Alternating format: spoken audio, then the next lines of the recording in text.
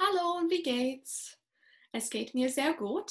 Today we're going to talk about the imperative, or simply we just call them commands.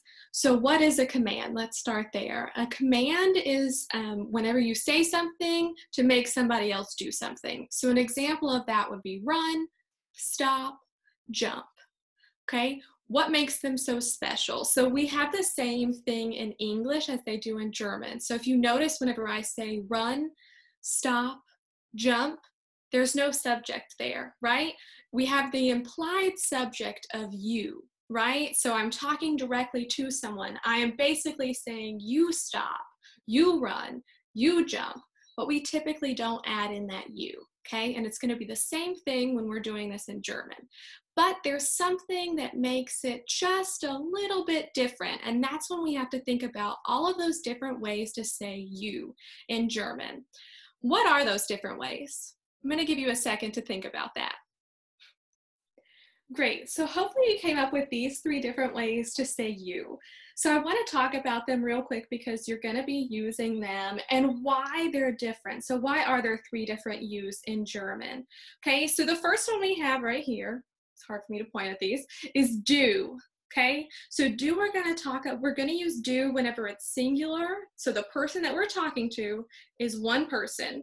Okay, and also when it's an informal situation, okay? So I normally wouldn't talk to a friend, a family member, or a child formally. I'm going to talk to them informally because we have a relationship, but also with a child, they have no authority over you, so it's not going to be formal. That's going to be informal as well. So again, do is when it's singular, so it's one person, and when it's informal. So mostly we're going to talk about friends, family. If we are commanding a child to do something, we would also use do.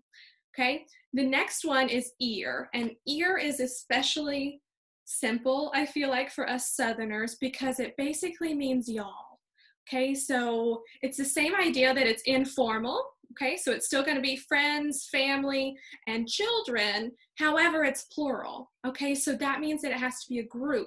Okay, so at least two or more. So 2 friends, 2 family members, a group of kids that you're telling them to stop running, probably. Okay, so I want to give you an example real quick. So for do, someone that I would command with do would be my little sister.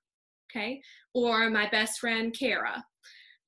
With ear, I could command 2 of my little sisters together to do something, or a group of friends. So it could be my friends, Kara, Sophie, and Maria, okay?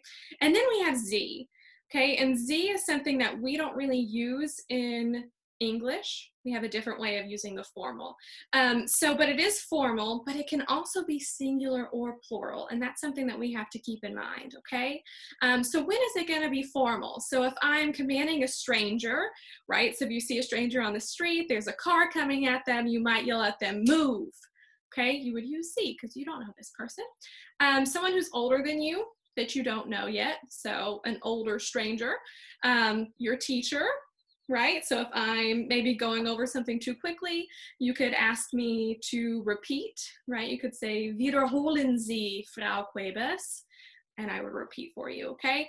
Also people of authority. Now Z is a little bit special though, because typically it would be considered rude if you were to command somebody just using Z. You would also want to add in bitte, which is kind of like saying, please repeat that for me.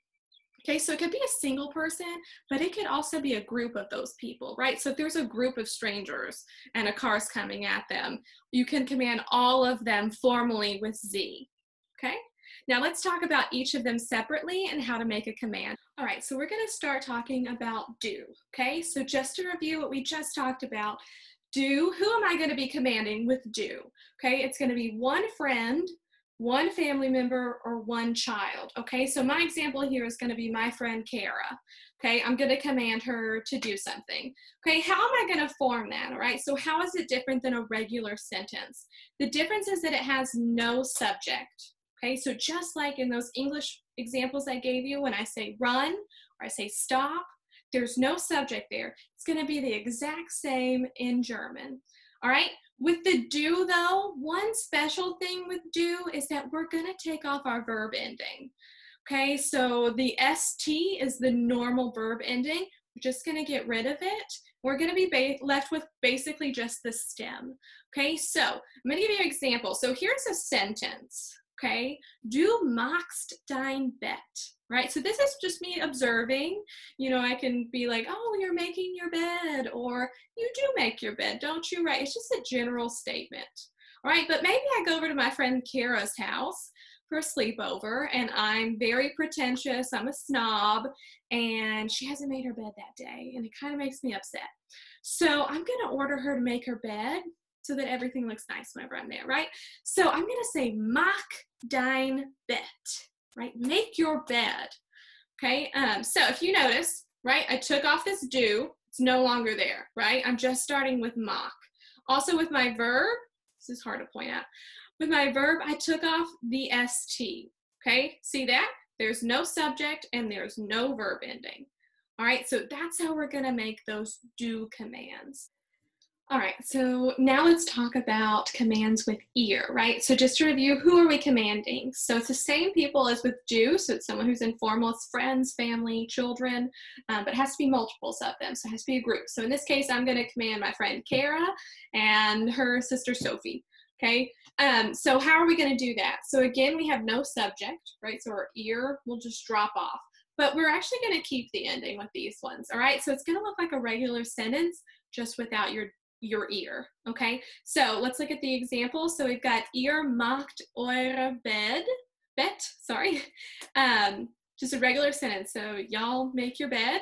Maybe they do that every day. I don't know. And then whenever we make the command, we just don't have the ear, right? So we have macht eure Bett. All right, so now we're going to talk about Sie. So just to remind you who you're going to order with this one, it's going to be formal.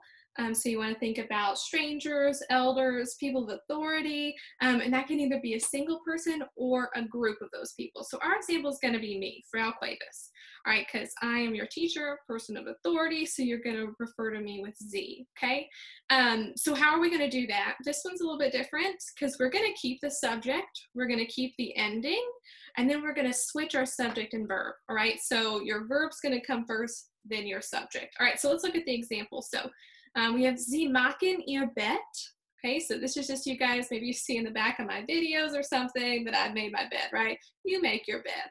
Okay, maybe it's not made and y'all are kind of disgusted with me because I'm apparently a pig. So then you are going to command me to do that. You're going to say, make your bed.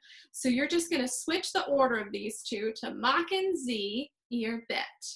So I hope that this video was helpful for you. There's also a written explanation. You can also always email me. So thank you for tuning in and listening to me. Ich wünsche Ihnen einen schönen Tag. Bis später.